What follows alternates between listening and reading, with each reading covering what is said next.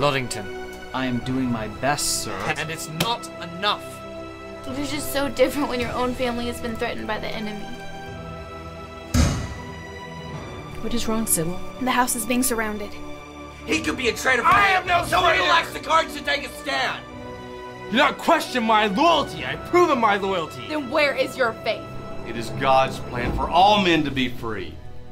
And you all know that there are times when we must fight for that freedom. We have stood too strongly, and God has not brought us this far to let us fail now.